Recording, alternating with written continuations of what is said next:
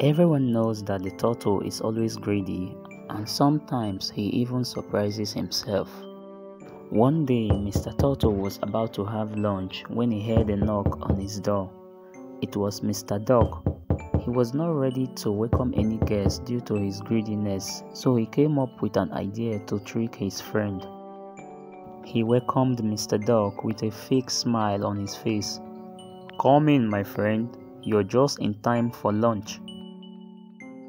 His friend was happy to have met Mr. Turtle in a time like this and how he was welcomed. Mr. Turtle was having milk, and not wanting to have Mr. Duck enjoy this with him, served him with a flat plate.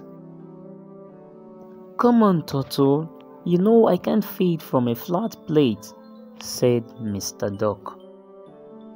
"Oh dear, you will have to manage as that is only what I have now," said Turtle.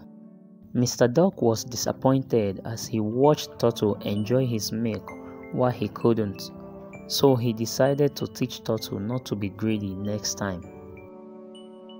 "I'll be hosting dinner and would like you to be there," said Mr. Duck. "Sure, I can't miss such an invitation, my friend," replied Turtle as Mr. Duck left. When Turtle arrived at Mr. Duck's house, he was also welcomed, but when it was time for dinner, he was now served with a deep cup. "Mr. Duck, I don't have a long beak like yours and can't feed from this," cried Turtle. Mr. Duck smiled. "Oh dear, I thought you knew very well how to manage. That is only what I have now." Turtle left sadly, knowing very well he has gotten what he truly deserved. "Mr. Dog tricked me out of a meal like I did to him. I guess my mama was right.